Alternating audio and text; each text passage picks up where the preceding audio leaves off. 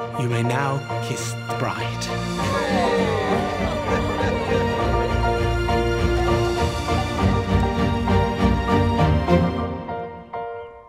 That was a really exciting read to find out that it was straight out of the gate that happened. It was brilliant. I remember just smiling the whole time reading that script from start to finish.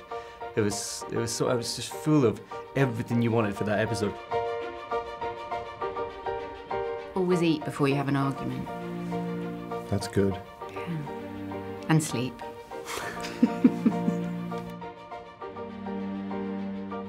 I think Siegfried would probably say, oh, don't take advice from anybody, because they're not you. Plough your own furrow, I say.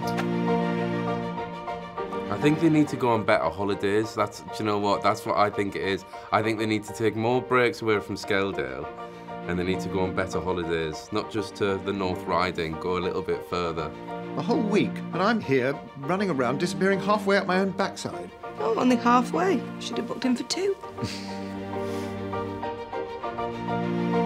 If I could afford it, I'd buy them a house and get them out of that little room.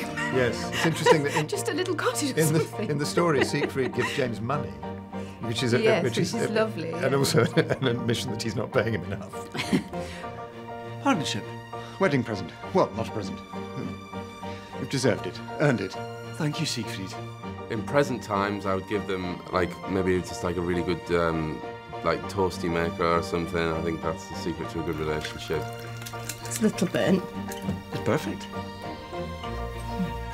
What about a white wisteria or something that could go up their house and flower in spring? In the 30s, I would get them a new dog. I mean, because no one can ever have enough dogs. Dreams do come true. Eh, lad? Aye. Seems they do.